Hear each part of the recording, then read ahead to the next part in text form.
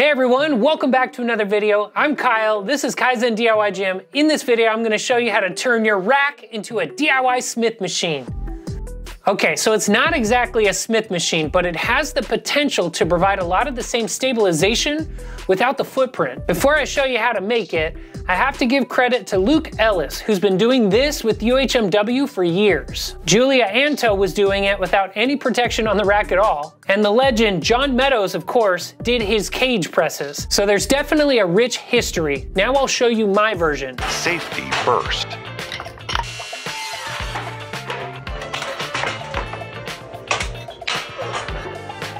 DIY projects are awesome, but being safe is even more awesome.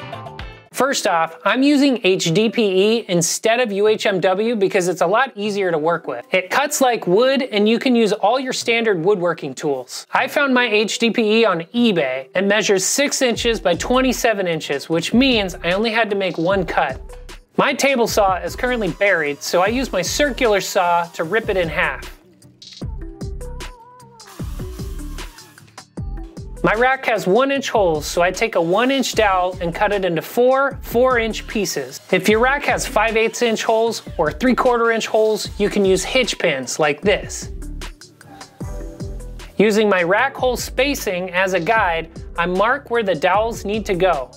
I use an 1/8 inch drill bit to drill a pilot hole. Then I use a 1-inch Forstner bit, but I only go in about 1/8 of an inch deep. Flip it over and use a countersink bit to make room for the screw head. Now repeat that process 3 more times.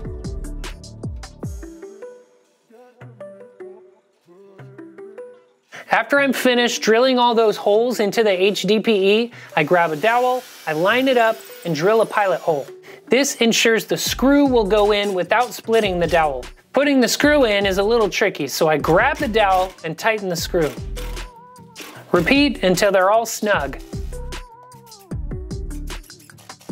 For a little added security, you can drill a hole in each dowel to add a pin. Boom, I'm done.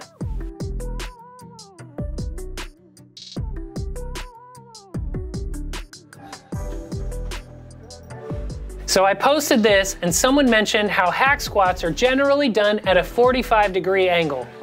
This made me realize I could put the HDPE on my jammer arms instead of my rack uprights and set them at different angles with the Vendetta attachment.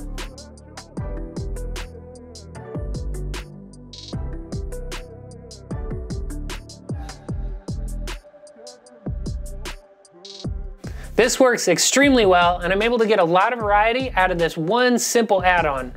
But what about people who don't own a Mars bar? I borrowed an idea from my buddy Peej over at Design Build Lift, who was using PVC on his bar to do cage presses. I used PVC to cover the knurling on my Echo bar and it works great. Not only does it give the stability of a Smith machine, but I can change the angle and the height of the arms. I decided to go through all my specialty bars and test out which ones work.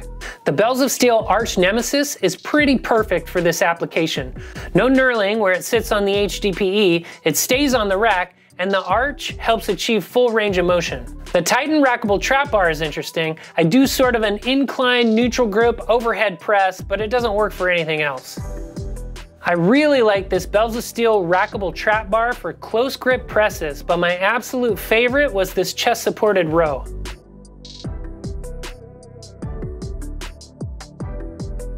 A handful of people encouraged me to try leg presses with it. I tried and that was a little sketchy. I might keep tinkering with it to see if I can figure it out, but for now, I wouldn't recommend it. While I was at Home Gym Con, Patrick from Bridgebuilt gave me a gift.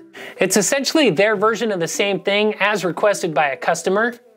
They made a small batch, but ultimately decided not to pursue it as a product. So I've got these limited edition bulletproof strips. So sweet.